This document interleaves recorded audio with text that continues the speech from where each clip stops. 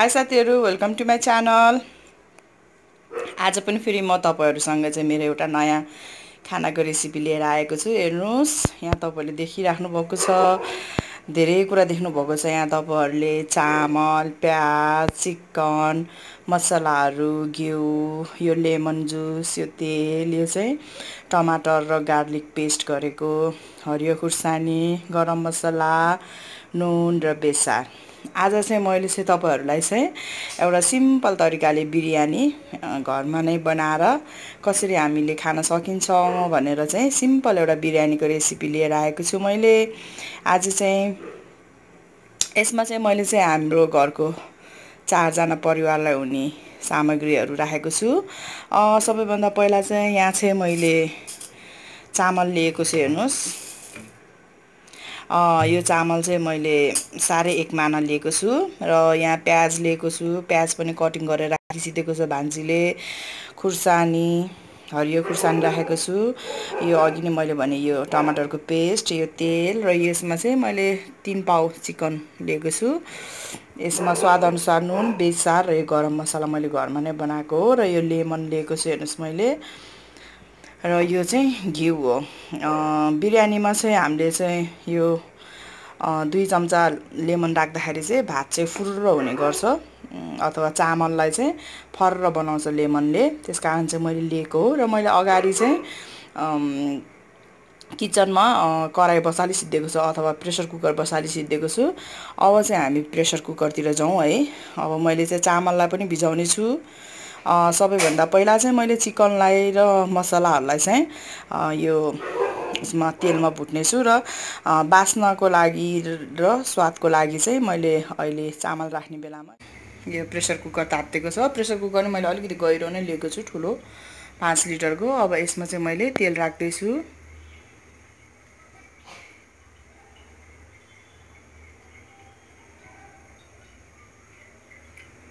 झन्डै 2 चम्चा जति तेल राख्ने, किनभने पछि चाहिँ हामीले चाहिँ यसमा घिउ पनि राख्छौँ र धेरै चिल्लो नबनाउनको लागि चाहिँ 2 चम्चा जति तेल राख्दिने।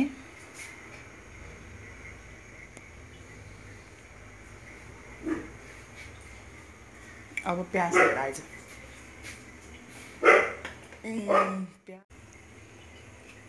तेल तातियो, अब चाहिँ हामीले प्याज राख्दैछौँ।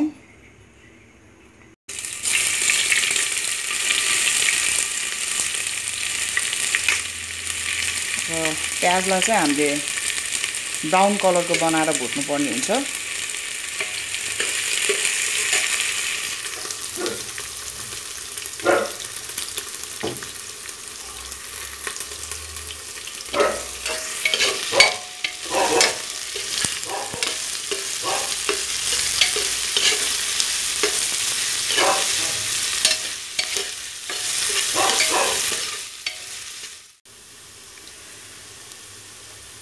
हेर्नुस्, प्याज चाहिँ हल्का ब्राउन कलरको भएको छ। अब चाहिँ यसमा मैले हरियो खुर्सानी राख्छु।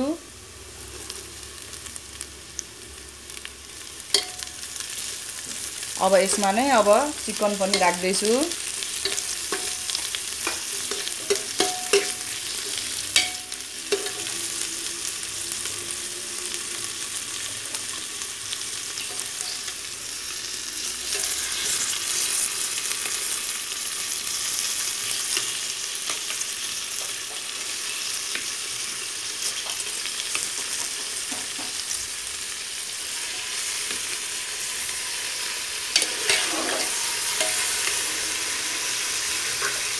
र अब यो चिकनलाई चाहिँ एकछिन 2-3 मिनेट मजाले चलाउने र यसमा चाहिँ मैले मसलाहरू राख्छु।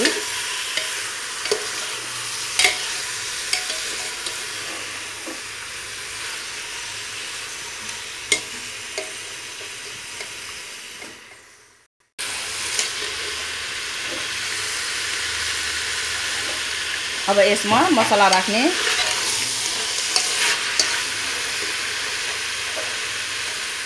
गरम मसला, नुन र बेसार,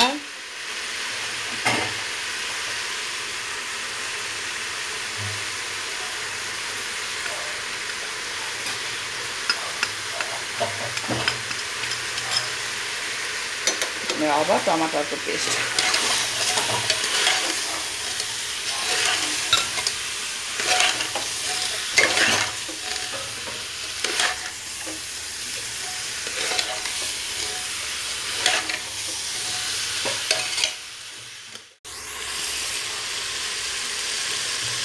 र अब चाहिँ यसमा हेर्नुस् टमाटरको पेस्ट राख्दैछौँ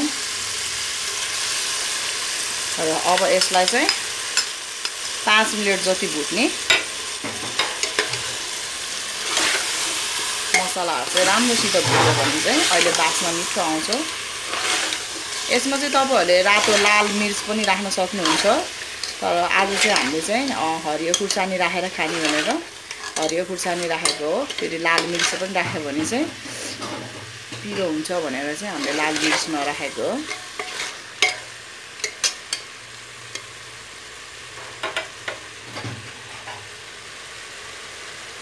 अब 5 मिनेट जति यो पाक्न दिने मसला र त्यसपछि यसमा चामल राख्ने अनि लेमनको रस राख्ने र घिउ पनि राख्ने हेर्नुस् हाम्रो चाहिँ मसला पाकेर रेड कलरको भइसकेको छ तेलहरु माथि माथि तर्केको छ अब यसमा चाहिँ हामीले चामल राख्दै छौं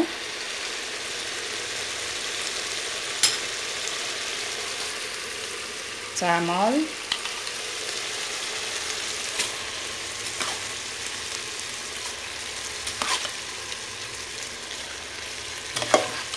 यसमा चाहिँ कुखुराको मासु चाहिँ 80% चाहिँ पाकेको हुनुपर्छ र त्यसपछि मात्र चामल राख्नु पर्ने हुन्छ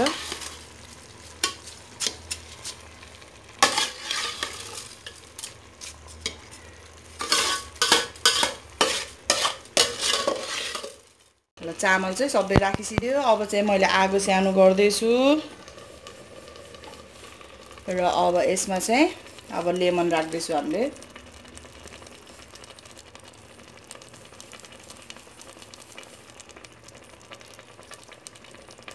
अब यसको लगत्तै घिउ पनि राख्ने बास्न र स्वादको लागि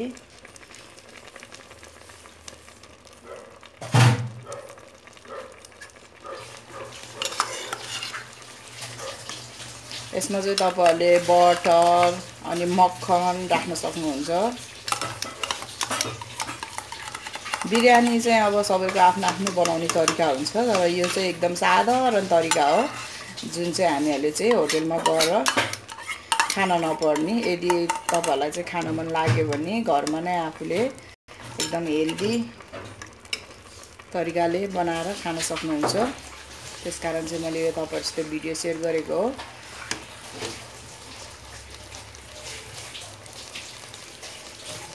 अब चाहिँ यसलाई चाहिँ बिस्तारै चलाउने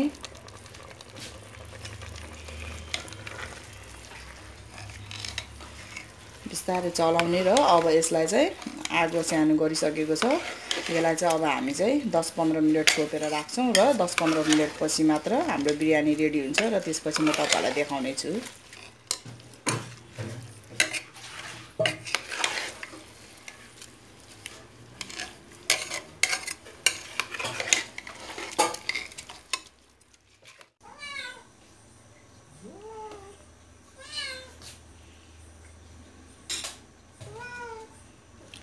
मैले चाहिँ राइस कुकरलाई यसरी छोपेर राखिदिएको छु अब यसलाई चाहिँ म 10 मिनेट पछि मात्र खोल्ने छु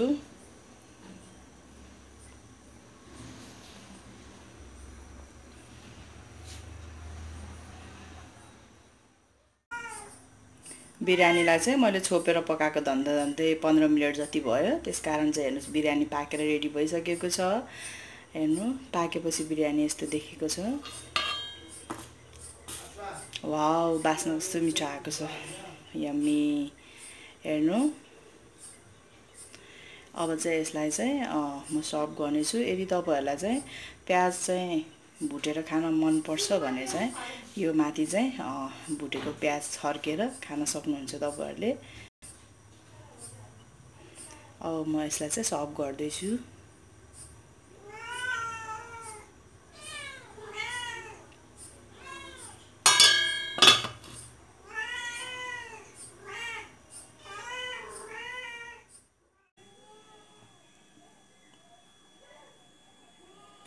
मैले चाहिँ आज बनाएको मेरो बिरयानीको रेसिपी तयार भएको छ हेर्नुहोस्। पाकेर मैले चाहिँ यहाँ थालमा सर्भ गरिसकेको छु र मैले चाहिँ यहाँ साइडमा चाहिँ चुकौनी राखेको छु। मैले यसको रेसिपी नि तपाईहरुसित सेयर गर्नेछु। चुकौनी र बिरयानी खाना चाहिँ एकदम मिठो हुन्छ, त्यसकारण चाहिँ मैले आज चाहिँ चुकौनी र बिरयानी बनाएको हो। र मैले चाहिँ यहाँ चाहिँ सजाउनको लागि यो पुदिना राखेको छु र खानाको लागि पनि हो मैले। र मेरो यो आजको रेसिपी तपाईहरुलाई कस्तो लाग्यो प्लिज कमेन्ट बक्समा कमेन्ट गर्न नबिर्सिनु होला। यदि मन पर्यो भने चाहिँ लाइक पनि गरिदिनु होला, शेयर गरिदिनु होला र यदि मेरो च्यानललाई सब्स्क्राइब गर्नुभएको छैन भने प्लिज सब्स्क्राइब गरिदिनु होला। र आजको लागि यति नै, बाइ बाइ।